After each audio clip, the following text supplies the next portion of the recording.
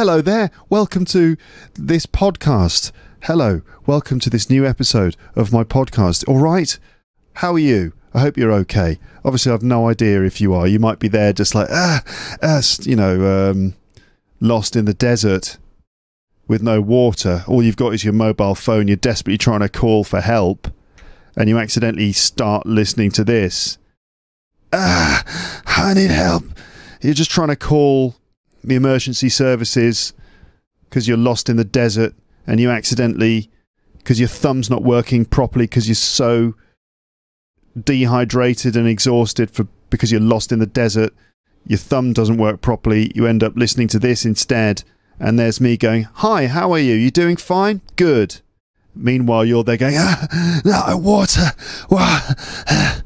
So I've got no idea what situation you're in, but I hope that you're fine and that you're okay. Welcome back to the podcast. We've started. We're rolling. This is a rambling episode, which means that I'm just gonna sit here and talk to you for some time. I mean, that doesn't seem to be too different to a normal episode, does it? And normally I just sit here and talk to you, but rambling episodes are a little bit different. But basically, the idea is that I talk to you without a script and without much planning involved. I've got some ideas of what I want to talk about, but the main thing is that I'm kind of speaking spontaneously and making most of this up as I go along. It's an unplanned ramble, me talking on my own for a while. So hang out with me for a while. I invite you to hang out and join me for a little bit. Some of the things I'm planning to talk about in this episode include thoughts on the arrival of Child 2, a recent recording of my daughter speaking English. She's 5 years old now. A few months ago I recorded a little bit of conversation with her, and so I'll play that to you. Some news and some bits of podcast admin. Some thoughts about some films I've seen recently, because I saw a few films, so I thought that I would talk about that. And also a recording of me doing stand-up comedy live on stage recently as well, so I'll play that for you too. But here we go. So we've started, and in these rambling episodes sometimes I give myself some rules, and one of the rules is no editing. So I've started recording and I'm not allowed to stop and start again, so no editing, which kind of for me is I guess exhilarating, but the idea is that by forcing this pointless rule on myself, by forcing myself to not edit or to have the safety net of editing, to take that away from me, that forces me to think on my feet, and hopefully it brings a level of excitement and tension to the episode, which makes it that much more interesting and engaging to listen to, where you're just gripped. You're just like, this is so gripping. It's like a Mission Impossible film. Is he going to be able to do it? Is he going to be able to do this episode without editing?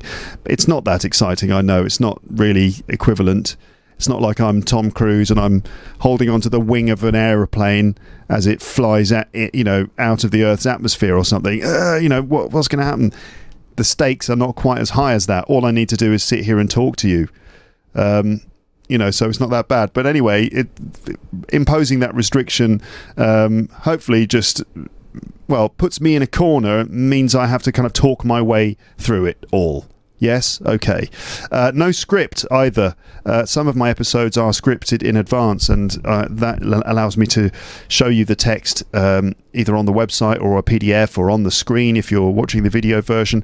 No script for this, so just some notes for me to follow, just to remind me of the main things I wanted to talk about. Another rule is that I have to switch off my internal editor. I don't know if you know what that means, but to switch off your editor basically means to just try to block out those negative thoughts like, what are people going to think?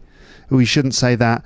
Switch off those thoughts that limit the things that you think and things that you say in a situation like this. So I'm trying to switch off my editor and not worry about what everyone out there in podcast land is thinking, or what the kind of average podcast listener or average YouTube person might be thinking as they click on this, because they got maybe something in the thumbnail, the video thumbnail looked interesting and they clicked on it, and any minute now their finger is hovering over the thumbnail of another video on YouTube, and any second now they're going to go for it.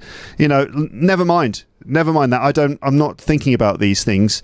It's just me sitting in the comfort of my room, talking to my lovely audience. So those are the rules: no editing, no script, switch off my internal editor. And the fourth rule is no rules either, because I'm trying not to limit myself with these things. But there we go. So we started, and I thought that maybe at the beginning I could say something about the spirit of this podcast, or the spirit of these rambling episodes, especially. And I think I wanted to talk again about English teaching, and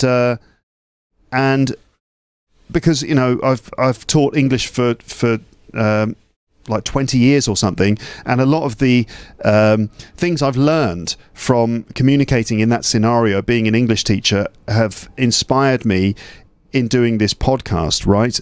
It's that, and also probably doing stand-up comedy as well. Those two things. I've done a lot more teaching than stand-up, but I've been doing stand-up comedy on and off for about 15 years. I've been doing this podcast for the podcast and the stand-up, I've been doing them for a similar length of time, but the teaching I've been doing for a lot longer than that. And obviously I've done many more hours of teaching than I've done. So it's probably I've done more teaching first in terms of hours done, and then podcasting in terms of hours done, and then probably stand-up would be third. But the stand-up and the teaching, I kind of take inspiration from those two things in making this podcast. And one of the things I thought of, that I thought before I started recording this, maybe I was like walking down the road to come here to my office today, to my pod room, and I thought, I know, there's an inspiring idea, there's an interesting thing, I can talk about that thing that inspires me to record these episodes. And even now I'm now thinking, oh, is it that interesting? I hope so. But so as a teacher, you have your lesson plan, you've got your class of students and stuff like that. Maybe they are studying with you for a couple of weeks, depending on what course is happening. But you have your lesson plan, and you have the material and all the things that you're going to be doing in the lesson. And, in the morning you come in and you try to be professional. You've got your group there. You have to do specific exercises to make sure the group gets to know each other. And then you get in there with some language work fairly quickly, whether it be grammar or vocabulary or pronunciation, listening skills, speaking skills, reading, writing. You get in there with some substantial training, right? And you've thought about it in advance, you've planned it and stuff like that. Let's say there's a group of about 15 students in the room, and you really hope and do your best to make sure that they are engaged and fully involved in everything that you're doing and all the exercises that you're doing. But there's always that sense that it's as a teacher and just as a human being, when in a room you've got a genuine feeling of interest and engagement, when there's something kind of really human happening, and you get a sense that people are really connecting on a truthful level. And that's really what you want to get at all times in your lessons. But it can be hard to get that, and you can try to plan for it to happen by managing the activities and exercises that you do and managing yourself as a teacher. But sometimes, no matter how hard you plan for it in advance, you can't manufacture it. But then there are moments in English lessons when those things do happen, sort of, as we say, organically or naturally. Those moments do come up where suddenly you feel like everyone in the room is all on the same wavelength, everyone's thinking about the same thing, everyone sort of seems to put down their pen, or they kind of stop being a student in a classroom for a moment, and they become just a person connecting with other people in a room. And something much more truthful and interesting and engaging happens. And often those moments happen sort of outside the formal boundaries of the lesson. I mean, they will happen, for example, maybe when you say to the class, okay, let's have a break, and you say that, and it's kind of like you've drawn a line, or you've closed the door and another door has opened. The door that closed is the room of the sort of metaphysical room of the English lesson, and then when you say let's have a break, then everyone's just kind of a lot more human on the same level. It's very strange to explain this. I'm not sure I'm doing a good job of it. Another example might be after you've had a break, or after the lunch break, you come back to the classroom and the students are kind of relaxing. Maybe some of them aren't in the room, and you just start talking to them, or they start talking to each other. There's a conversation going on and you get involved in the conversation, or someone asks you a question and you start kind of talking about stuff that you hadn't planned for. Something spontaneous happens, and in those moments I feel like there's a much better connection, and those things can't be planned for.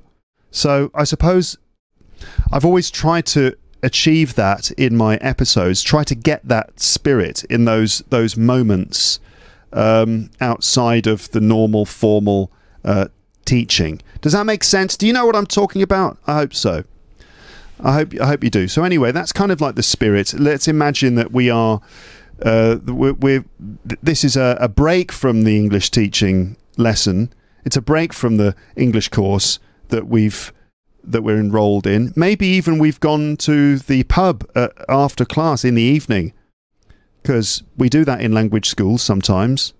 When I worked in London, we used to do that quite a lot, especially during summer courses. There would be, you know, a 2-week intensive summer course where you'd be with a group of students for 6 hours a day, and then one of those evenings would be a trip to the pub. You take the students to a nice pub with a nice garden, and they can, you know, have some drinks and socialize. And in those moments, you get the impression that those are the moments where you're sitting around a table in a pub garden, having a few drinks, and those are the moments that the students remember. And sometimes those are the moments when people really learn things, or really have a kind of important watershed moment in their learning of English, where they kind of make a breakthrough, maybe in fluency, or they make a more sincere human connection with the language there. So that's where this podcast happens, in those moments outside the formal boundaries of an English lesson. And that's definitely the spirit of these sort of rambling episodes, and that's why I try to impose these pointless rules, which is like I'm not allowed to edit, and I'm not allowed to have a script, and I'm not really allowed to prepare too much in advance, because I want it to be spontaneous, to create the right human connection, but also for the English to sound spontaneous too. I think there is a difference. I've talked about this many times. I won't go on about it a lot right now, but I think there is a difference between spontaneous speech and pre-written speech when someone is reading from a script. Even if you're a really good actor and it's a really good script, we can tell on an almost subconscious level that this is a person reading something that has been written in advance. Whereas speaking spontaneously and responding to sort of whatever's happening in the moment, I think that we are more attuned to that kind of speech, and we probably find it a lot more engaging and interesting to listen to. There are pros and cons of both. The pros, the advantage of listening to non-scripted speech is what I've just said, that hopefully it's more engaging and sounds more natural, and therefore is easier to focus on. But the negative is that you don't get a script to check, right? You can't read what you're hearing at the same time, or go back and check for certain words. If you're watching this on YouTube, you can switch on the automatic subtitles, and you should be able to see, you know, what I'm saying. And these days, the automatic, auto-generated subtitles on YouTube are very good, like surprisingly accurate, especially when it's just me talking on my own. It's able to follow 99% of what I'm saying, and it does get most of it right. Obviously, it does make some mistakes, but you know, that's just what we're dealing with. Okay. On the other hand, if you're listening to the audio version, the advantage there is that sure, you can't look at the subtitles, I think, unless Spotify does that these days. I'm not sure, but you can't look at the subtitles, but you can do something else. You can like walk down the street, or you can ride the bus to work, or you can drive a car or something like that. You know, you can just close your eyes and just focus on the words and the sounds without being distracted by the visuals, like, oh, you know, just being distracted by my haircut or whatever it is that you feel moved to think about while I'm talking. This is fascinating stuff, isn't it? So this will be the last episode I record. That's not the end of the sentence. Don't worry. This is not the last episode I will record. This is the last episode I will record before taking 2 months off. Okay. Now, you've probably heard me say this again and again on the podcast recently, but there it is. That's just what's going on with me. So I'm going to take 2 months off because my wife is going to give birth to our second child, like any minute now, any moment now. In fact, I have to keep checking my phone just to make sure my wife isn't texting me saying, I think it's happening. You know, I have to keep an eye on my phone because it could happen at any moment. I mean, some of you might be thinking, well, shouldn't you be at home, Luke? No, it's all right. I'm not far. We're not far away from each other. I don't think it's necessary for me to just stay there with my wife, just like watching her like this. Is it happening? Is it happening now? How about now? Is it happening? Nothing? You know, that's not necessary. In fact, she's at work. She's still going to work, which is very impressive. She's, the due date for the birth is 2 days from today. Today's Friday. The due date is on Sunday. And she's still going to work and stuff. It's very impressive. She works for herself. She doesn't have a boss breathing down her neck. But still, she goes to the office and where she works and goes there every day, and so that's impressive. So anyway, everything's fine. We did go to hospital just for a check last Monday, and they said, yeah, everything's totally fine. The baby's doing great. He's not ready to come out yet because they check for contractions. They kind of put something on my wife's tummy and check for contractions.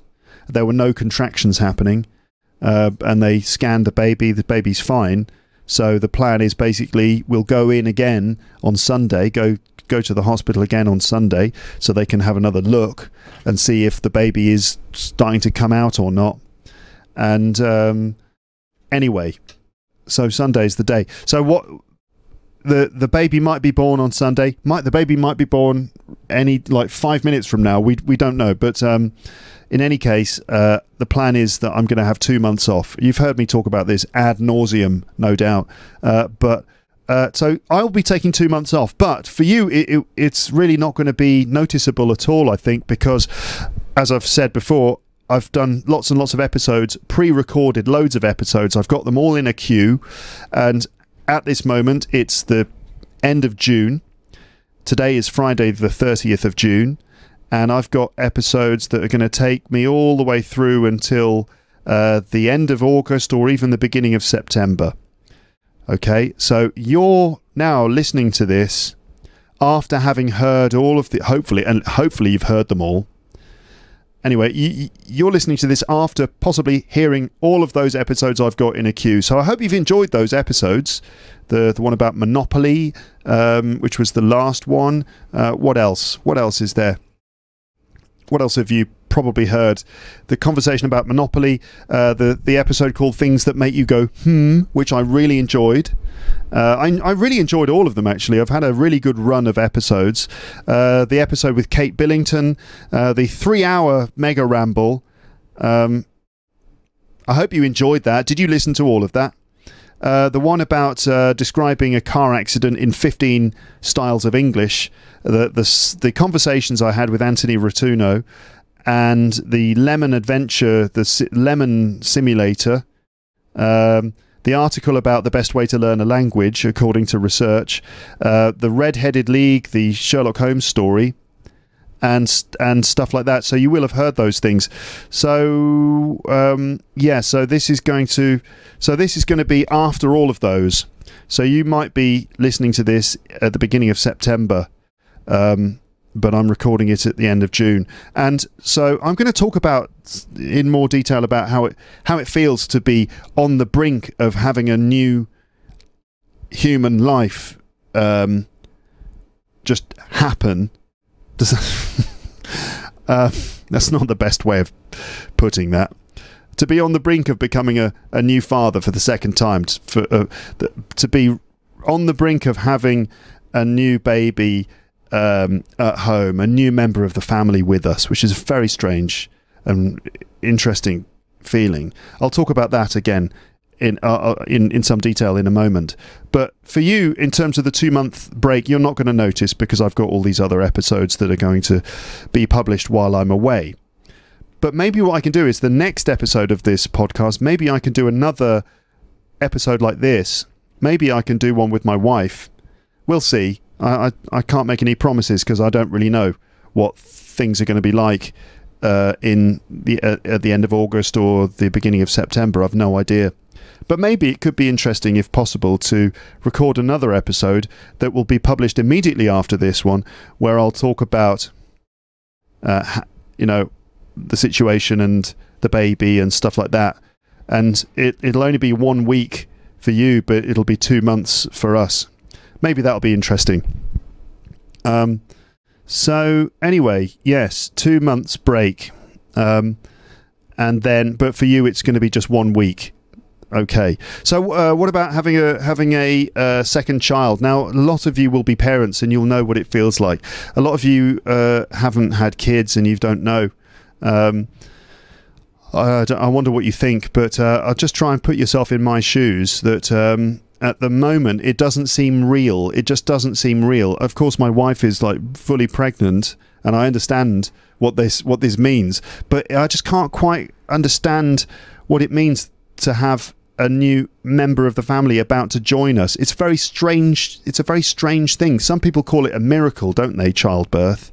I wouldn't go that far, but there's definitely something very strange about it because any moment now, or any day now, there's just going to be there are 3 of us in the family right now, in the immediate family, just 3 of us. But then it's going to be 4. Like, where's that other person coming from? Now, I know physically he's going to come from my wife's uterus, right? I know the biology of it, but it's very odd when you imagine that. So the child is going to be born, and the thing about babies is that they arrive, right? They're born, but they to some extent they arrive already with a personality. Like, they just have a character, they have a spirit and a personality and a character, often from day one. Obviously that character, that personality probably gets molded and changed and adapts and stuff over time because of the experiences that person has as they grow up.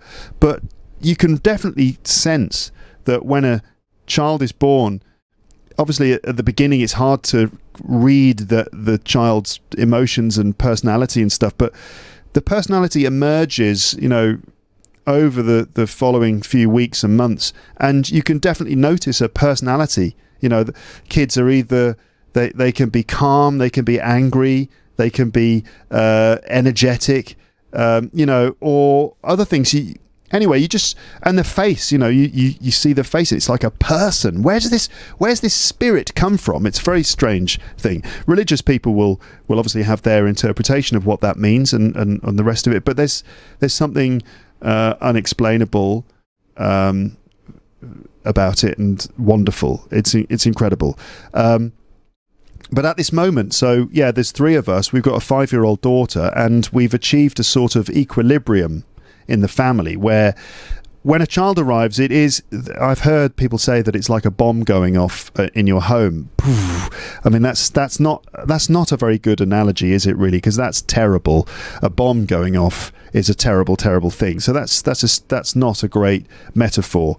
But I suppose what it means is that it can destabilize things. It can kind of it has a powerful effect and the order that was in place before can be turned upside down. It can kind of make things that were previously ordered, it can make them chaotic in some way. I mean, this is our second child, so we kind of know what to expect to an extent on that, in that regard. Although our first child, as a baby, she was pretty easy to manage, really. She didn't cry a lot, there wasn't too much drama. So we hope that the second child will be similar. But anyway, I was saying that we as a family of 3, our daughter is now 5 years old, and so things have achieved a sort of stability or equilibrium, and that equilibrium is about to be sort of upset by the arrival of the second one. So we don't know. There's a lot of unknown stuff here. We don't know what he'll be like. We don't know what the birth will be like. We're not entirely sure how it's going to affect the equilibrium. I mean, we cannot wait to meet him. We can't wait to meet him, see his face, see what he looks like, see what color his eyes are, what color his hair is, if he looks like me, if he looks like my wife, you know, or some incredible combination of the two, which is another miraculous thing about childbirth, is that you see that a child is like, somehow they can look like 2 people at the same time, which is really, really fascinating. Yeah, it's a lot of unknown stuff, and obviously I'm keeping my fingers crossed that everything's going to be healthy, that my wife will be healthy, that the baby will be healthy. That's the most important thing, of course. But yes, so there's some anxiety, some nerves, some stress, and some excitement, and some wonder, you know, all those sorts of things. I've kind of forgotten what it was like when the first one was born. It's 5 years ago, but I've sort of forgotten what it's like. It's a bit of a blur, but I remember that it was incredibly intense, like in the hospital, in the maternity ward, in the room. It was intense when the baby is coming, you know. It seemed to take a long time, but at the same time, it was immediate as well. You know, it seemed to take a long time in the sense that we waited a lot in the room and in the ward, because although the baby was coming, he wasn't quite coming fast enough. So we had to wait and wait and wait. But then when it was time, you know, when the midwives and the doctors basically said, okay, it's got to happen now, and they induced the birth to some extent. That means that I don't know quite how they do it, but I think they introduce some hormones to essentially accelerate the birth process. So our first child was born. It wasn't a cesarean. She was born, naturally, let's say. Although my wife did have an epidural to help with the pain. So when it was time for her to arrive, getting mixed up, when it was time for her to arrive, it did happen very suddenly, and it was very intense. And that's what you see in the movies, where, you know, everyone's saying push, push, push, breathe, breathe, breathe, and the mother to be is is experiencing a lot of pain, and the husband is standing there like not knowing what to do, like that. And then there's a baby, you know, and then it's all emotional. But that does happen very quickly, and it's quite intense. So anyway, but my brain can't really handle the fact that a new life is going to arrive. Where's it going to come from? What you know, it's very strange. So right now I'm just trying to manage my expectations, and you know, to be honest, probably I shouldn't. To an extent, maybe I shouldn't be doing this. Maybe I shouldn't be sitting here talking to you about this. Maybe what I should be doing is just lying down and just trying to sleep. Just using these moments, just absorb as much sleep into my body as I possibly can, so that when the baby is here, I can, I don't know if that's how sleep works. It doesn't work like that, does it? You can't be like a camel for sleep. You don't just absorb sleep in the way that a camel absorbs water, which it can then use later. That's not how the human body works, is it? You can't just absorb sleep and then sort of use the stored sleep later to help you survive those sleepless nights. But I probably shouldn't be getting too tired or anything. But anyway, we don't know. We don't know what it's going to be like. What's he going to be like? What's he going to look like? How is the landscape of our lives going to change? Also in a practical sense, you know, just stuff we take for granted now, like just going out and doing things, going out to the shops or going out for lunch. We can basically do that now with our 5-year-old daughter. Sometimes, you know, she gets easily distracted and things, but it's doable, you know. Whereas when you've got a brand new baby, everything can be a bit tricky because suddenly, you know, if you're a parent, you understand. If you're not a parent, hopefully you at least will find it sort of interesting to think about that. But that's probably enough about that. Let's just say that I'm trying to stay calm. I'm trying to stay philosophical about it. I can't wait to meet this boy, my son. Whenever I say my son, it sounds very Star Wars. My son. I'm going to be like Darth Vader. Hopefully I won't be Darth Vader. Hopefully I'll be a nice dad rather than the sort of the Hollywood movie father figure bad guy type character. I mean, I don't think I will be, but I mean, just from a Freudian point of view, every father probably to some extent, somehow, just by being the father, by being the paternal figure, there's a bit of Darth Vader in there, isn't there? You know, even if you don't mean to be scary, that just by being the father, there's something Darth Vader-ish about it. There's a lot of complex psychology involved. But anyway, I hope that it's all going to be nice. I'm looking forward to it. Looking forward to having a boy and a girl. It's going to be great. But so, as I said, probably what I'll do is, or what I could do is the next episode I do after my 2-month break could be a chance for me to talk about what happened and talk about the baby and maybe talk with my wife about it and stuff, like we did for our daughter when she was born. Is it episode something? I can't remember which episode it is. But somewhere in the archive there is an episode called The Birth of My Daughter. And so my wife and I in that episode talked about, you know, the birth of our daughter and what happened and what it was like having a baby and stuff. Maybe we can do that for the next one as well. Okay. Now I've got my window wide open here. I've got the window wide open because it's a hot day, and I'm always, whenever I have the window open, I'm always very conscious that my neighbours might be able to hear me saying all of these things, because there's a courtyard, okay, with lots of other windows from other apartments all facing into the courtyard, and I'm on the top floor, so it's just sort of the roofs and the sky above, but still I'm sure that my voice is probably carrying around this courtyard. And I can see a couple of windows that are open down there.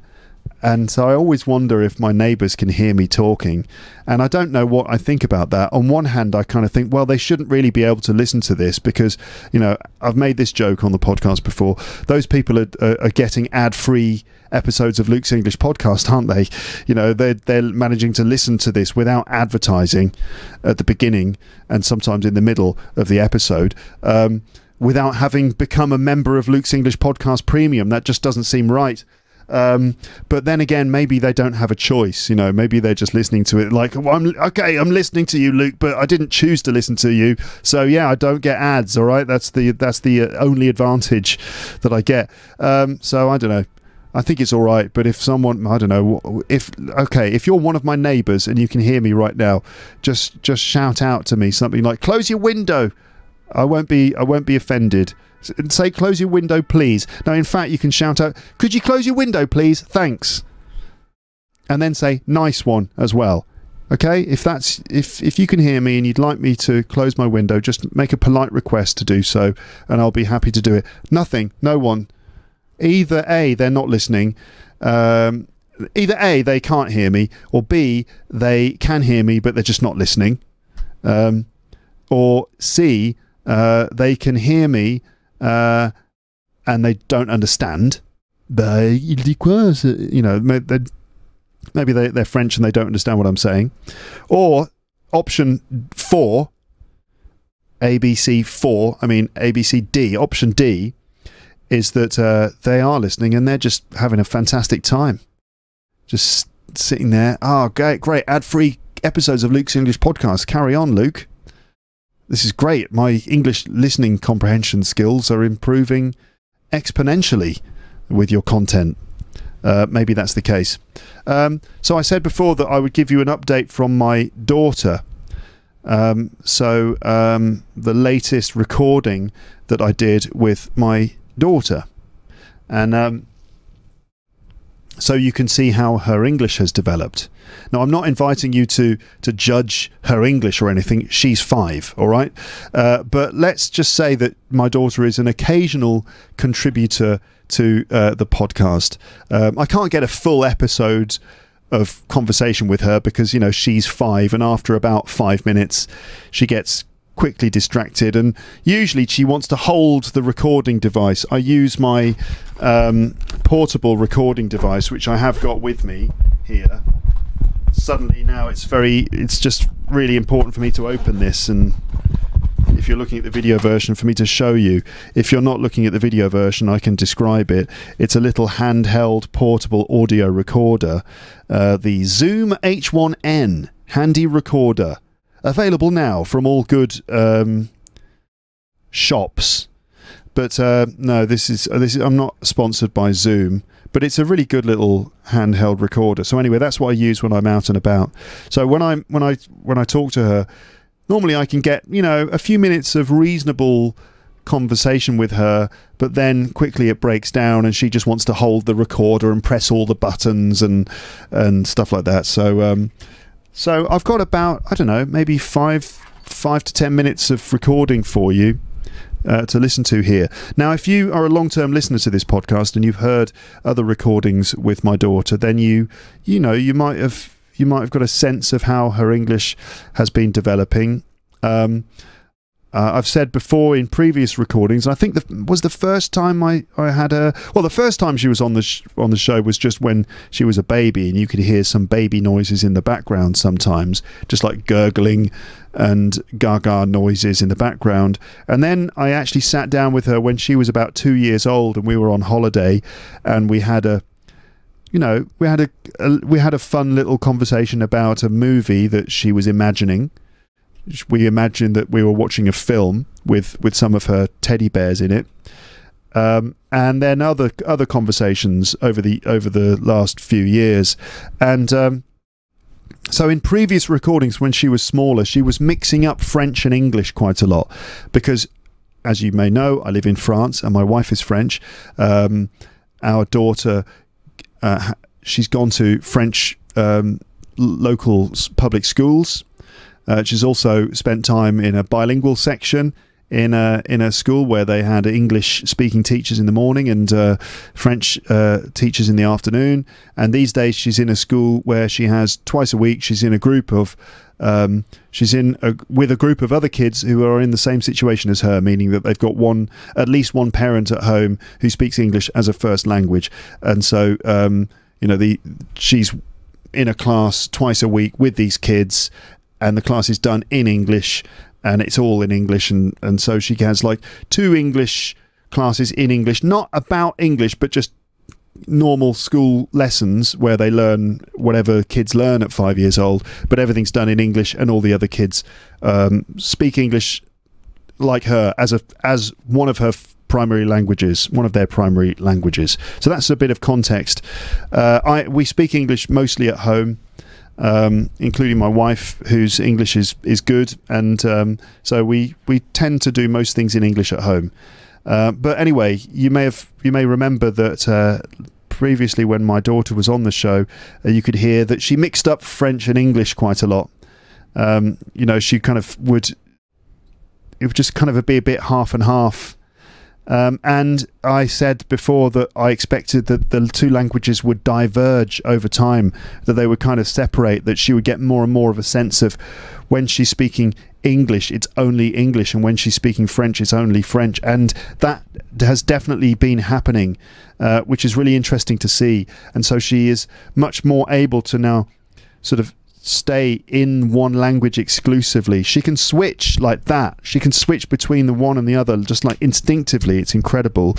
But when she's in one, she can stay in that one language, and she knows more or less not to use French words. Every now and then she'll use a French word for something. For example, the word pencil case.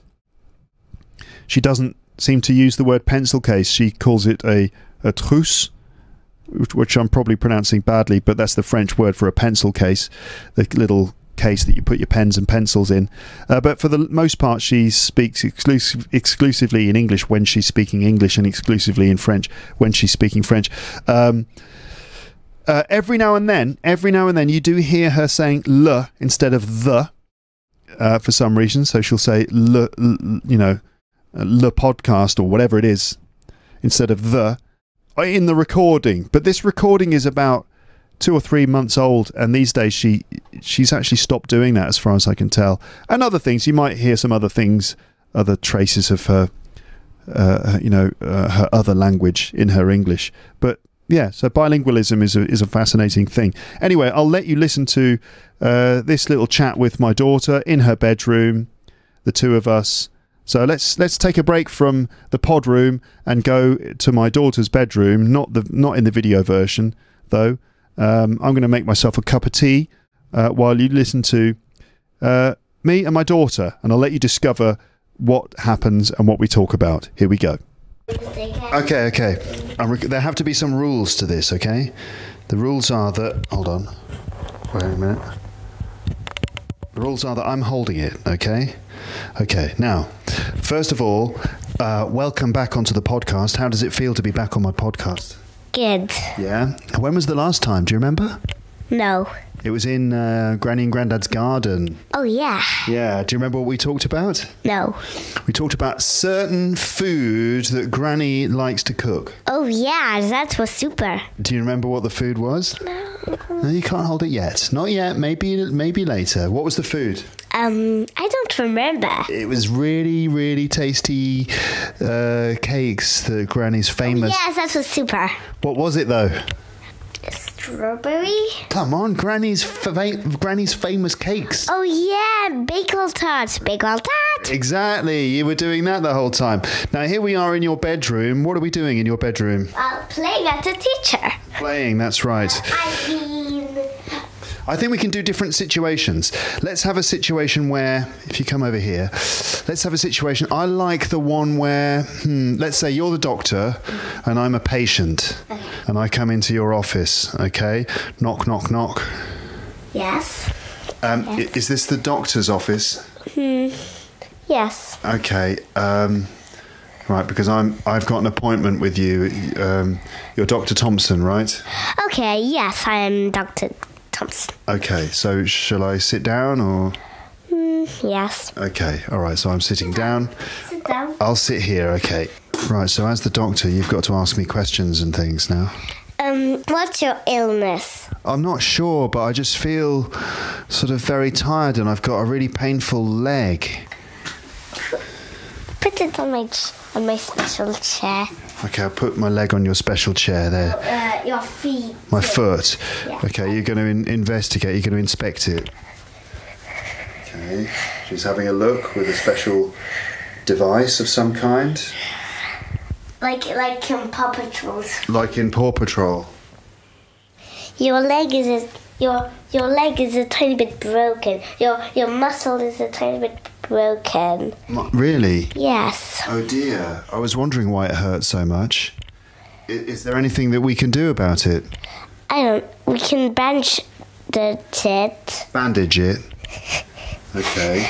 I finished. Now you need to have I need to have a wheelchair. Yes, and crutches. Yeah. Crutches and a wheelchair. Both? Yeah. Oh gosh. Okay. Do you know how long it's going to take to get better? A lot of weeks. Oh no! So I'm going to have to be in this wheelchair for a lot of weeks. Yeah. Do you have what does a lot mean? Like how many weeks? All of the weeks. All of the weeks? Just every. All of your life. What? But not when you're big. Not when I'm big. Yeah. Only when you're little. Ah, so for the rest of my childhood, I'm going to have to be in a wheelchair and on crutches. Yeah. Oh no, that's really sad. Yeah, I know.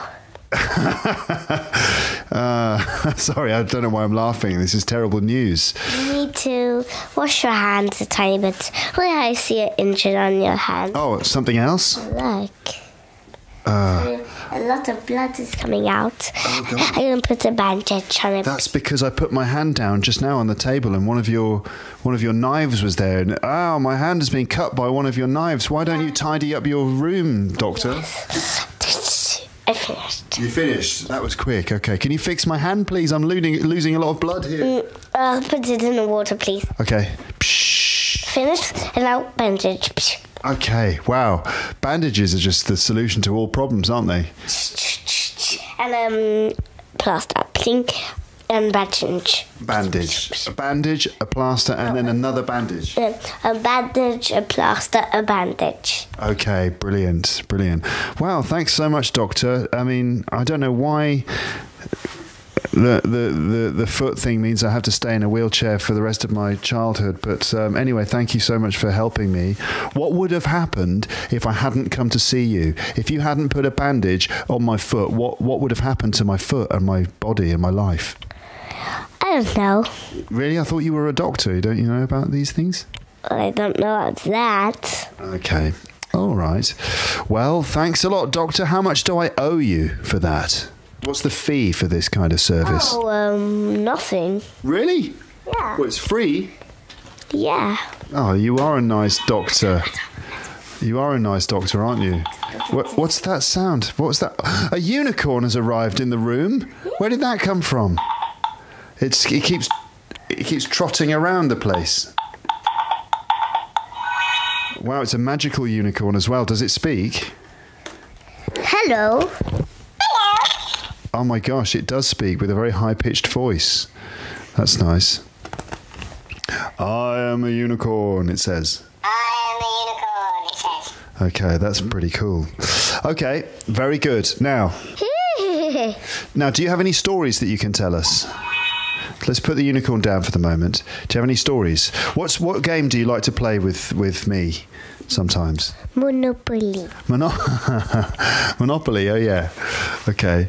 What do you like about Monopoly? It's to win a lot of cash and a lot of building. That's what it's all about, isn't it? Owning everything and taking all of the money from all the other players. Are you good at Monopoly? Yes. How do you win a game of Monopoly? I be first. Let's see. Tell me about music. What kind of music do you like? I don't know. But you like the Beatles, don't you? Yeah. Which Beatles can you name? Their name? Paul and Jack. Almost. Not Jack, it's John. John, yeah. Paul and John. Right. And which one's your favourite? Paul. Oh, yeah? Why do you like Paul? Because he doesn't have a lot of nose in. He doesn't have a lot of nose in it, yeah? Like he doesn't like a lot of. Like when he's singing, he doesn't. He can't. He doesn't have a nasal sounding voice. Unlike Lennon, John Lennon's got a sort of nasal sounding voice, doesn't he? What does he sound like when he sings? It's quite good. It's actually quite a good impression. And what about Paul? What does Paul sound like when he sings? Yeah, that's pretty much it, I would say. Yeah, okay. I'm washing the floor. Oh, that's nice. Great. Good. Please continue to do the housework. You don't normally do this kind of helpful stuff Is this just because this is on the podcast and you want to make a good impression? Yeah. Okay, all right. I'm gonna wash you. You're going to wash me? How was your day at school today? I don't know. You never know, do you? Yeah. It's a secret or something? Yeah. What, do they wipe your memory when you leave the building? Yeah. Okay. I'm wiping the board. You're wiping the board, just like the way they wipe your memory, apparently, when you leave the school. There must be something you can remember about your day today. No. Really nothing. Didn't you play the violin? No, I didn't. I think you did. I didn't. Okay. Well, it's been fun doing this little recording. Yeah. Do you have anything else to say to the people of planet Earth? Any messages for them? No. What do you think people should do generally? I know. Not to put some dirty things on the floor. Right. Don't litter. You mean? Don't drop litter. Yeah. Okay, it's good. Good advice. Don't drop litter, everyone. Okay, there you go. Look after the environment. Keep the streets clean and tidy. Yeah. And we will speak to you soon, right? Yeah. Okay. Do you want to say goodbye? Goodbye. Bye-bye. Bye. Bye. Bye. Bye. Bye. Bye. Okay, so there you go. That was my little daughter, 5 years old. I think when we recorded that, it was probably March or February, so she just turned 5 at that point. She's 5.5 now. So there you go, listeners, all right? It's words of wisdom. Don't put some dirty things on the floor, okay? Don't drop litter. And, Monopoly, you heard her mention that, which is a nice coincidence considering the last episode of this podcast was about Monopoly. And we do like to play Monopoly a lot. We normally play the junior version, which is a simplified version, but we also play the adult version with her these days. And I say the adult version, I mean the grown-up version, if you know what I mean, right? The full version with the green and red, the green houses and the red hotels. She is almost old enough now to be able to handle that.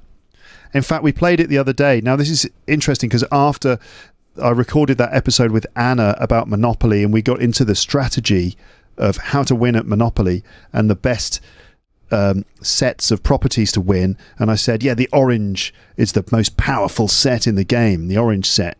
And you stand a good chance of winning if you get the orange set. And the green set is, overrated. It's actually problematic because the return on investment on the green properties is not that great, and it's a difficult set to win with. So after all of that stuff, and after I sounded like I really knew that I was some master of Monopoly, we played Monopoly, the three of us, me, my wife and our daughter, and I got the oranges and my wife got the greens, and of course she won. So despite having the orange properties, I still managed to lose, and despite having the green ones, my wife managed to win. I mean, it helped the fact that halfway through the game, our daughter, basically decided that she wanted to team up with her mummy, and she just gave her mum all of her properties and all of her money. So that's probably the reason that she won, despite having the green properties. But there you go. So they teamed up against me. So there you go. I just thought I'd play you that, and maybe in another 6 months or so, I can do another recording with her, and we'll see how things go. And then maybe one day, when I'm ready to retire, I can hand over the podcast to my daughter, and she can continue the legacy in the future. And I'm joking about that. Sorry, I slurped my tea there. Very rude of me. I'm joking about that. Kind of. I mean, partially joking. But I mean, that's something that I feel like older generations used to do. You'd have a family business, and the expectation would be that the children would take on that family business and continue the legacy. But I don't know if I could expect my daughter to carry on doing Luke's English podcast. It'd be Luke's daughter's English podcast, I suppose, wouldn't it? Anyway, moving on to something else. Telegram, Telegram, the app. some people sometimes ask me, Luke, are you on Telegram? And the fact is, I'm not on Telegram. So I'm not on Telegram, but I understand that there are a couple of accounts on Telegram which are called Luke's English Podcast, that you can find Luke's English Podcast on Telegram. But I just wanted you to know that that's not me, okay? So if you find an account that looks like it's me, that it's publishing my episodes there, and it's got the Luke's English Podcast logo, and maybe the name is Luke's English Podcast, that's not me, okay? That's all I wanted to say, just so that you know, just so you're aware that those accounts are not actually run by me. I suppose, you know, to an extent, we need to be a little careful of these things. I saw on YouTube fairly recently there was a sort of a spate of scams going around on YouTube. These things happen sometimes. The way it works on YouTube is often you'll find that someone, a scammer is a person who is kind of doing something to trick people into giving you money or personal information. They're trying to scam you. You do get some scams on YouTube which you should be aware of, and the scam is usually that the account will use a picture of me, or a picture of the content creator or the vlogger or whatever it is, the person running the channel. Let's just use mine as an example. So they'll use a picture of me, and the name will be something like Luke's English Podcast Official or something like that. It'll be a different name to the actual name of the account, my actual YouTube channel, but it'll be a picture of me, the same picture that I use for my channel's picture, profile picture or whatever. So it'll have that same picture. The name will be something very similar, and then it'll say something like this: send me your phone number for my exclusive Telegram account, or something like this: you've been chosen to win a special prize, just send me your phone number and you can get it. Things like that, like someone saying that you've won a prize, or that I'm going to give you something special, something like that, in a comment section of one of my videos. That's a scam. It's not me, and you shouldn't respond to it. In fact, you should probably block it or report it, okay? So watch out for that, okay? And if you find Luke's English Podcast on Telegram, just for your information, it's not actually me that's running that account. All right? Now, I did say at the beginning of this that I would talk about films and stuff. I don't want to talk too long, because actually, I don't want to take ages for this, and also I do want to get a bit of rest actually today. I am actually officially on parental leave now. I am on paternity leave. Paternity leave, maternity leave. That's when the mother, after giving birth or just before giving birth, takes time off work. She's legally allowed to have a break from work, and she gets paid. That's maternity leave. The same thing for the man is paternity leave, and both maternity and paternity leave are both called parental leave. So I am actually officially on parental leave right now. So you could say I'm doing this episode in my spare time, but I feel like I always do them in my spare time, don't I? Or do I? I don't know. Work-life balance, what is that? So I'm not going to make this too long, but I just thought I'd mention I could do full episodes. I feel like I could do full episodes about all of the films that I'm going to mention in this list of films that I've seen fairly recently. So I watched Guardians of the Galaxy 3, which is one of those Marvel movies. Now, I don't know if you're into the Marvel Cinematic Universe. Many of you'll just hear me say Marvel and you'll just be like, yeah, whatever, not interested. But some of you might like them. So I think Guardians 3, is it part of Phase 4 or Phase 5 of the Marvel Cinematic Universe? I don't know. But for me, the films that came out, most of the films, the Marvel films that have come out after Avengers Endgame, right? Most of the films that have come out after that have not been up to the same standard. I mean, Avengers Infinity War and Avengers Endgame, I thought, were both sort of, for what they are, which is popcorn comic book movies, thought they were like really well done, and actually sort of amazing achievements to an extent, that they managed to make films that were that engaging and that exciting and that gripping and felt original and felt good, despite having so many different characters and so many different character storylines and so many different storylines from different movies all converging in one, or in this case 2 films. They managed to do that so well. It felt like the high watermark of the whole Marvel Cinematic Universe, and since then I have to say the other films have not been up to the same high standard, except for a couple of ones. I watched the Doctor Strange and the Multiverse of Madness. I liked that. I enjoyed that. The Spider-Man one, what was it? Spider-Man No Way Home. That's good. I enjoyed that one. But I saw The Eternals, which I thought was just absolutely terrible. The Eternals. I mean, again, I could do a whole episode on this, but I'm not going to. The Eternals was just appalling. Like, just terrible script. A storyline that it was so bad that I'm amazed, really. It was amazingly sort of stupid, the story. Apologies if you loved the Eternals. I mean, some things were quite good about it. Like, there was for example, one of the superheroes was deaf and used sign language, and it's not often that you see sign language in any film, especially in a sort of high budget Hollywood blockbuster. So the fact that some of the characters were communicating using sign language, I thought was actually really cool, and it had some interesting sort of elements to the story as well. The fact that some sign language was being used, and I love sign language. I think it's fascinating to see. I love watching people communicating with sign language.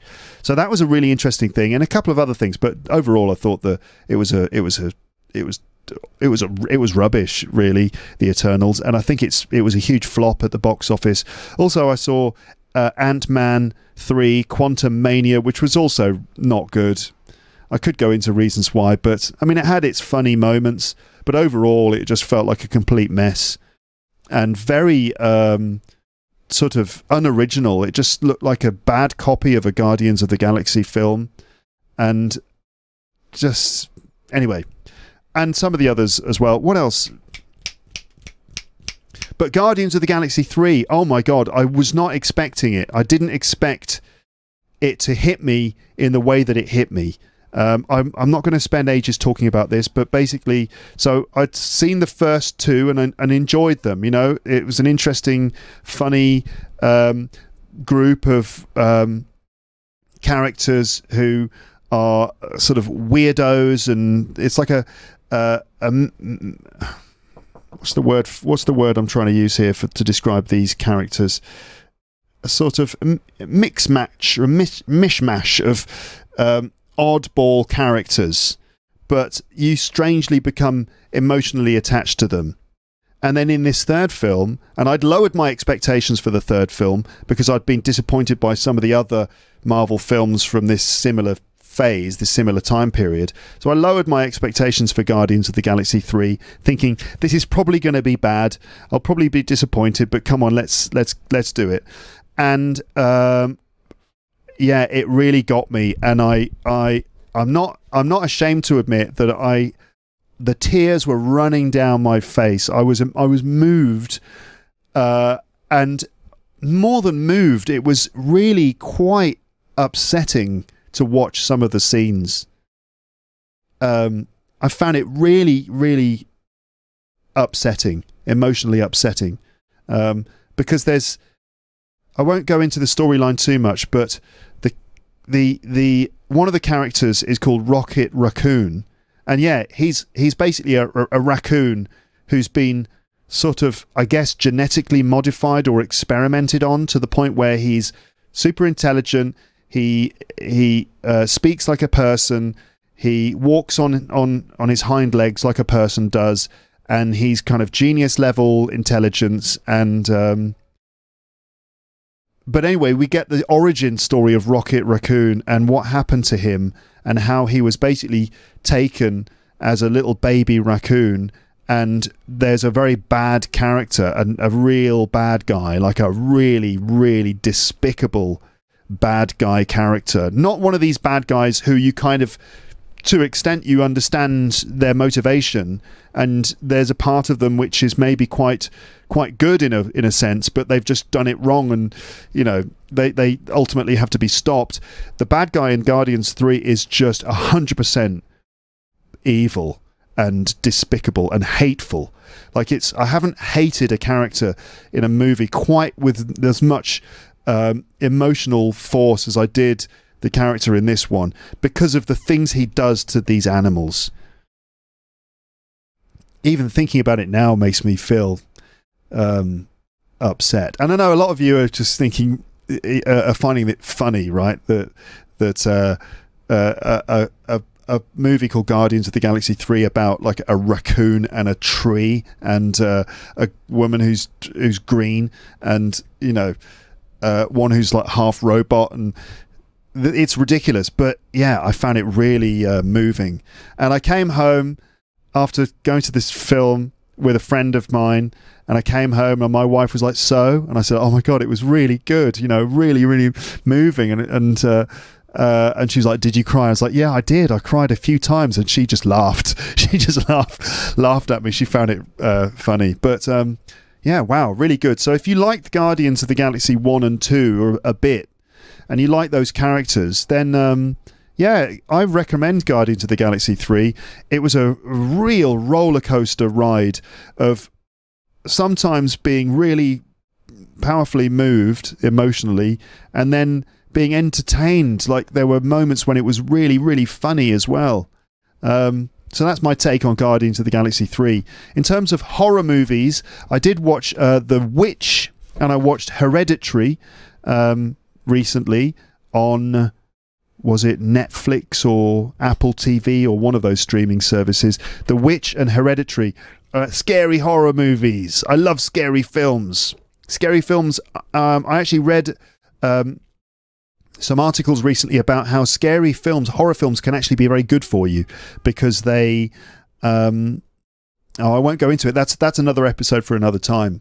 So but The Witch, is a disturbing one. It's like about a family of sort of Puritan Christians from, I guess, the 17th century in the USA, like pilgrims who belong to a very, very puritanical Christian community, and they're cast out from the community, and they go and live on their own next to a forest, and it's very spooky, and maybe there's a witch in the forest that kidnaps one of the children, and then the family sort of seems to get caught up in the spiral of, is it paranoia?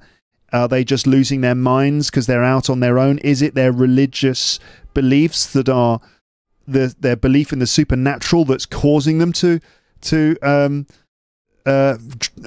behave in this way, and they start turning on each other? Or maybe there are dark, sinister, evil, satanic forces at work, black magic at work, but it really had me scared. And I watched that on my own when my wife was out having dinner, and when she came back, I was like in bed with a blanket held up. I was like holding onto the blanket. She's like, "What's the matter with you?" I was like, "I saw a scary film," so that I thought was really good, effective, scary film. And one of the good things about it is that it was kind of like terror, or rather than horror. I think I'm getting this right, because there's a difference between horror and terror.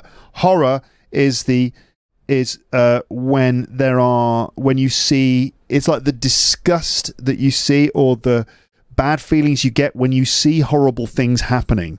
Like, for example, when you're actually seeing blood and violence occurring, that's horror.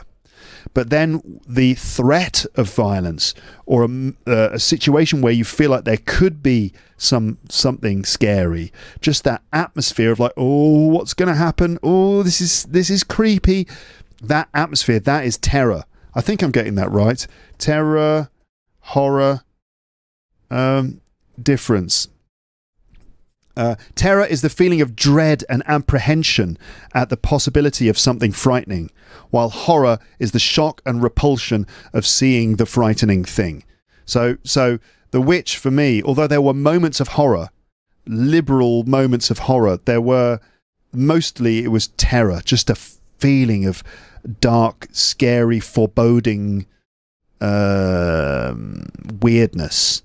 Even very well directed. The sort of film where it will show you a shot of just the forest with the trees and the branches moving and maybe clouds overhead and a character walking through the forest, and it just fills you with a feeling of dread. Really effective. I also saw another one, Hereditary, which was similarly creepy and weird with some really horrible moments. I thought the first half of the film was a bit better than the second half. In the second half it got a bit silly, but essentially Hereditary is about a kind of a family that gets caught up in a it's similar to The Witch, but Hereditary is set in the modern day, and it's like a family who gets caught up in a demon worshipping cult. Sort of there's a bit of Exorcist. It's a bit similar to The Exorcist, but I didn't think it was as good as The Witch. The Witch is the one that really stayed with me, especially the goat. There's a goat in that film, which is very creepy. The goat is they called him Black Peter, I think. You have to watch the film to understand what it is about this goat, which is so memorable. Going back to the superhero films, I watched Spider-Man Across the Spider-Verse, which is an animated Spider-Man film, and I thought it was brilliant.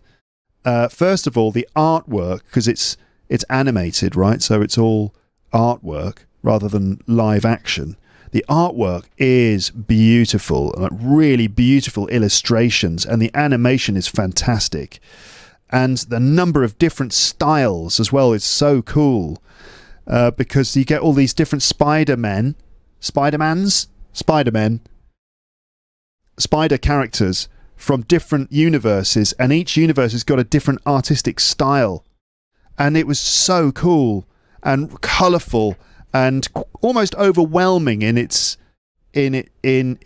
visual design, but really good, and a really good story, like another moving story.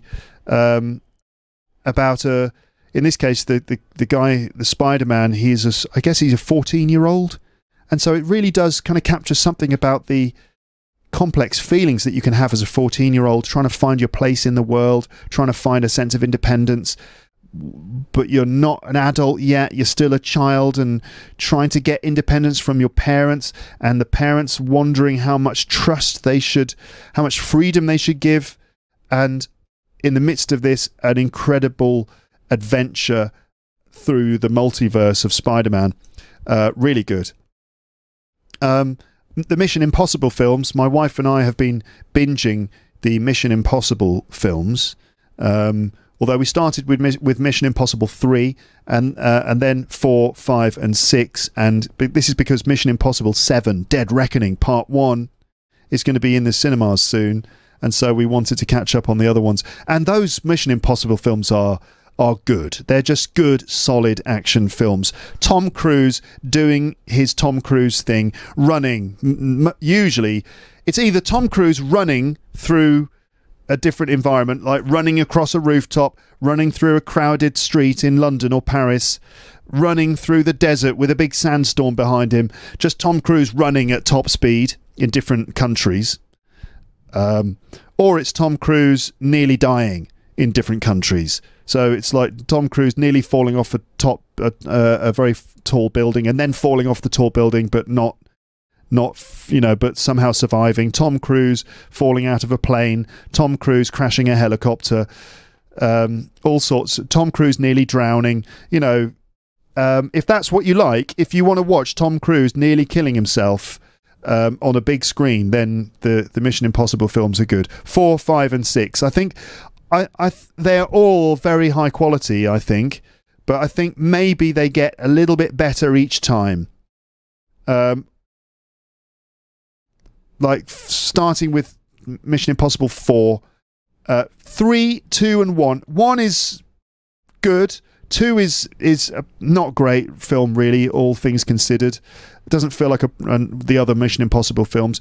Mission Impossible 3 is pretty good, especially Philip Seymour Hoffman, the actor who plays the bad guy, is great. He's just a brilliant actor, and he always lifts a film, whatever he's in, whatever he was in, because unfortunately he's no longer with us. But whatever he did, Philip Seymour Hoffman, he brought he brought a lot to the films he did, and it's also true for Mission Impossible 3. But 4, 5 and 6, yeah, great films, and it feels like they get a little bit better each time, with more crazy set pieces, more crazy stunts, so I'm looking forward to seeing Mission Impossible 7 if we ever get to the cinema ever again, because now that we're about to have a baby, maybe that's we're not going to be able to get to the cinema again, but who knows. Babysitters are a thing. Top Gun Maverick as well, another recent Tom Cruise film, which just, I have to say, I was blown away by it. I don't normally like films about war and stuff, despite what you might think, because I love Star Wars and I love Marvel movies where people are constantly punching each other. I don't really go for the full-on war movies. Top Gun Maverick, although there is obviously a backdrop of war and fighting, it's not really a war movie. It's about the characters and about these people having to do something impossible, and the emotional context of it. It's the emotional context which is played out through the action. But Top Gun Maverick, my God, I mean, it's a film about fighter pilots, right? Doing fighter pilot stuff, flying planes as fast as humanly possible, and doing things that are almost impossible, like going through G-force that the human body shouldn't really be able to deal with in order to achieve a seemingly impossible mission. And a lot of it was filmed with real fighter jets. They don't use special effects. They used real jets to do the real scenes, and they had the actors in the planes. They were flying them sometimes. I mean, the action is just stunning, edge of your seat action. And Tom Cruise, again, just with that incredible star power that he's got, that level of charisma that he brings. But I thought that Top Gun Maverick was definitely better than the original one. Maybe the love story, the romantic side of it, they could have had a bit more romance in it, but in terms of the action and the storytelling, it was just almost flawless. It was like a fighter jet. The film is like a fighter jet. It's just incredibly efficient. Incredible levels of performance and efficiency and design and work has gone into this thing, and it's so crafted, so well put together. A story so well told and timed and directed. I thought it was incredible. And what else? Sorcerer, a film from the 1970s about some guys trying to drive trucks full of volatile explosives through the jungle. And that's a masterpiece in tense movie making. I did a whole episode with Anthony Rotuno about it. You may have heard us mention it. You can find it on his YouTube channel. I'll put a link to it in the description, or I'll embed it on the page for this episode. Our conversation about Sorcerer. I don't need to talk about it more, really, except to say that it's a film from 1977, which was directed by the director of The Exorcist, William Friedkin. Friedkin had great success with The Exorcist and with another film called The French Connection. These two films were huge hits, and so he was given a lot of creative control to make this third film called Sorcerer, and it was made under extreme conditions in the jungle. It sounds completely insane the way they made it. Like, the making of the film is almost as mad as the things that happen in the film itself. There's a scene where they have to drive these trucks over a very precarious rope bridge going over a torrent of a river in the middle of a storm, and the trucks are, look like they're going to fall into the water at any moment. It's like incredibly exciting and tense. Really, like you bite your nails. You're right on the edge of your chair. And they actually did it as well. When making the film, they actually did that. And the trucks did fall off the bridge and fall into the water. It's a miracle that no one died making the film. But anyway, if you'd like to hear my conversation with Anthony all about Sorcerer, then just check the page for this episode on my website. I'll put the video for that there. It's going to be an episode of Anthony's podcast called Film Gold. So... yes. Also, I wanted to see the latest Fast and Furious film. Okay. Now, in terms of films, I think I like the fairly intelligent highbrow films, but I also do like cheesy mainstream blockbuster movies as well, especially when they are genuinely good. Now, the Fast and Furious films, I don't know if they're genuinely good or not. They're exciting films. There are some exciting moments of action in those films. But I wanted to see Fast and Furious 10, the latest Fast and Furious film. The Fast and the Furious. I wanted to see that. In fact, my friend and I went to see that. We were going to see it. We got to the cinema. It was full. There weren't any seats left, so we went to see Spider-Man Across the Spider-Verse instead, which was probably a better film. But anyway... but there has been a new Fast and Furious film in the cinemas, and that got me thinking about the Fast and Furious, and I wrote some stand-up comedy material about it.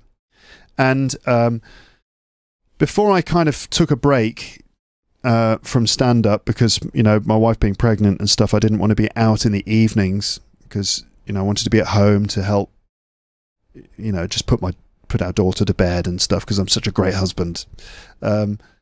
But before that, I had been doing some stand-up quite regularly every week.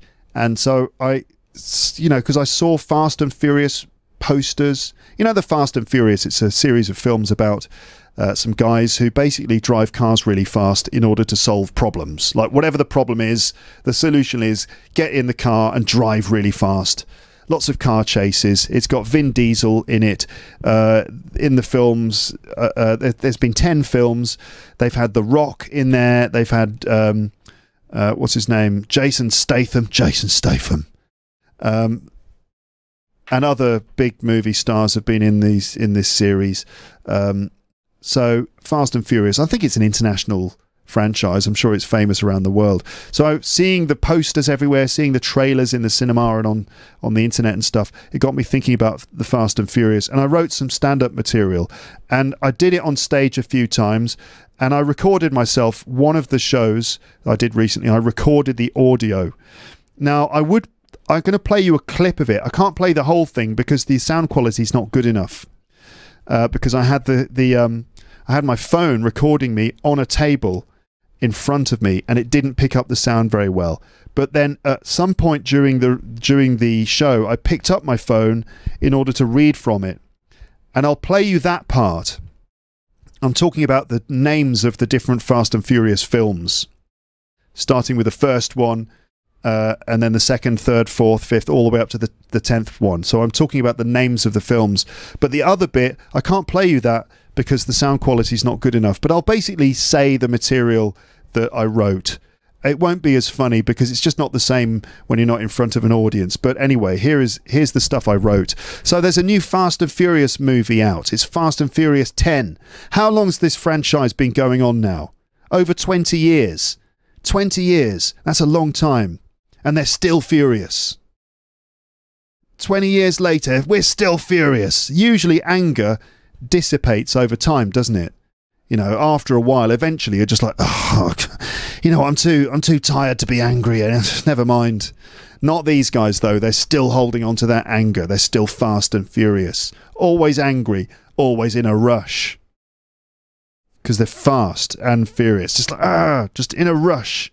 I'm angry here. I want to be angry over there now. Tell you one place they're not in a rush to get to. Therapy. Yeah, because if they all went to therapy, that would be the end of the franchise, wouldn't it? They wouldn't be furious anymore. They'd have to rename the franchise, the formerly Fast and Furious, or the taking our time and everything's okay, which I don't think would be such a successful film franchise. Can they even remember why they're so furious after so many years? Like, what were we furious about anyway? I can't remember. I think it was something to do with cars, wasn't it? And family. Vin Diesel, he's the star of the films. Vin Diesel, you've seen him in the posters. He doesn't look that furious, to be fair. He's mainly kind of stoic, you know, he's just quite calm. Quiet and calm, really. The Fast and Fine. Right? Vin Diesel. He pumped all the fury into his arms, didn't he? Poof! He just pushed all his fury into his arms. That's where all the fury went with Vin Diesel. Just pow, into the arms. I think one day Vin Diesel will probably be too old for the Fast and Furious. You know, he's basically able to do it now. He's able to shuffle himself around the film set. But one day he will be just too old, you know, when he's an old age pensioner, when he's in his 60s or 70s or into his 80s. I don't think he'll be able to keep doing it. They'll have to, you know, if they do, they would have to rename the film. It wouldn't be the Fast and Furious. It would be the Slow and Incontinent, I think, probably. The Slow and Incontinent. There's a movie franchise nobody is looking for, but which we will all have starring roles in eventually. We've all got a part in that particular movie one day, haven't we? The Slow and Immobile. Anyway, so there you go. That was some of my stand-up material, which I'm telling you, you just believe me, folks. When I do that on stage in front of an audience of 9 people, oh my God, absolutely electric. So let me play the recording, though, of the rest of my set where I talk about the names of the films. And this was recorded in front of, I think, about 15 people. So a small audience of people, which is often the way it goes with doing stand-up comedy shows in English in Paris. It's kind of potluck. Some shows you get an audience. Some shows just no one seems to turn up because no one understands or no one knows about the show. It depends. Some shows you always get a fairly good audience. Other shows just no one seems to know about it, and so you just get a random audience of people. Yeah, I think actually at this show, I think there was a Lepster in the audience. So hello to you if you were there. Oh no, I've got to remember her name now. This is embarrassing, and I'm not allowed to edit. Oh dear. Oh God, this is embarrassing. I can't remember her name, but she follows me on Twitter. What am I going to do now? Go through my entire Twitter feed in order to find the name of that lovely Lepster who came to the show? I'm terribly sorry. Look, I'm going all red in my face because I can't remember your name. But yeah, so sorry. But anyway, it was great to have you in the audience at that show. Thank you for coming. Let me now play you that bit of material about the names of the Fast and Furious films. Here we go. So I was looking at the titles of the Fast and Furious films, okay? And I'm going to finish with this, all right? I'm not going to keep talking about the Fast and Furious for 9 hours. I could, but I won't. So I'll just briefly go through the titles of the 10 films. The first one is obviously The Fast and the Furious, episode 1, 2001. The second film was called Too Fast, Too Furious. This title was written by their parents. Slow down, calm down. Too fast, too furious. Stop, put that down. Get out of the car. No, you can't drive. You're 5 years old. No, second one. The third one is The Fast and the Furious Tokyo Drift. Suddenly they ended up in Tokyo. What happened? We drove too fast. We lost control. We flew over the Pacific Ocean. We ended up in Tokyo. We drifted all the way across. The fourth one is called Fast and Furious. Just Fast and Furious. By this point, the core values of the franchise had been established. Just Fast and Furious. Without the the. No, yeah. Just ditch the unnecessary words. Keep it simple. Fast and Furious. Just carry on. We're cruising now. Okay. Cruising. No need for smaller words to get in the way. The fifth one, Fast 5. Fast 5 it was called, because they forgot to be furious. Just Fast 5. It sounds like a kid's book, doesn't it? The Fast 5. Hey, we're fast. Yay! Solving mysteries. The Fast 5 did it again. Yeah, they forgot to be furious. Fast 5. Number 6 is called Fast and Furious 6. They remembered to be furious. They're like, well, we're furious. Okay, fast and furious. Go places quickly and angrily. The seventh one, 2015, is called Furious 7. which, as far as I can tell, is just some people standing there, absolutely livid. They're not fast anymore, they're just furious. And there's 7 of them, just, we're fucking hell, just really fucking furious. I don't know what happened, they lost their driving license. Just fucking furious. You too, yes, and me, and me, and me, and me, and me. That's 7. And then number 8 is the fate of the furious. The fate of the furious. High blood pressure. That is the fate. If you maintain that level of fury for those many years, then, you know, just reduce, you know, cut out the butter and salt is basically my advice in that case. Number 9 is called F9. Which is not as fast as F1. Okay, and number 10, the one we've got in the cinemas now, is called Fast X Furious. It's a collaboration between Fast and Furious. They collaborated to make one final film. That's all my time, ladies and gents. Stay here. Okay, I hope you enjoyed that. Right, that's it. I think it's time for me to stop doing this now. I don't mean the podcast, like, in general. I just mean this particular episode. I'm going to stop doing this now and then just rest and relax and maybe have a little nap in order to absorb some of that sleep, which I can then use later. Not that that's how the human body works. But anyway, thank you very much for listening to Luke's English podcast. I'm Luke, obviously. Why did I say that? I don't know. I think after over an hour and a half of listening to this, and maybe many other hours of other episodes, you probably have worked out my name by now. But can you spell it, though? That's the point. Luke. Anyway, thanks for listening to the podcast. Yeah, that's it. Lovely to talk to you. I hope it's been lovely to sit or stand or lie down and listen to me. And I'll speak to you again on the podcast soon. And maybe the next episode will be recorded. Maybe the next episode will be a chance for me and possibly my wife too, and maybe even our daughter, to talk about the arrival of our second child. And there's that one question which I'm sure someone out there has been wondering, if you're still listening. But how does your daughter feel about this, about having a brother arriving? She's fine with it, as far as I can tell. She says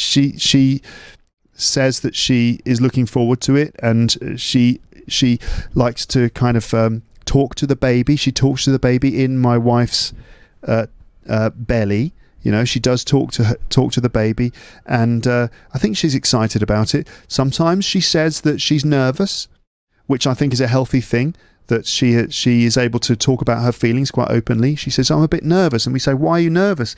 And she says, I'm going to be jealous." So she thinks she might be jealous of a baby, and then we say to her, "Yeah, but it's all right. You know, the baby's going to love you. The baby's going to love having an older sister like you." He's, you know, and you can see that she's excited about the prospect. I think she's looking forward to it too. Hopefully she's going to be a good older sister. But generally, we're keeping our fingers crossed. Thank you for listening. Thank you for watching. I'll speak to you on the podcast soon. It'll be 2 months for me, but probably about 1 week for you. Such is the magic of podcasting. All right then.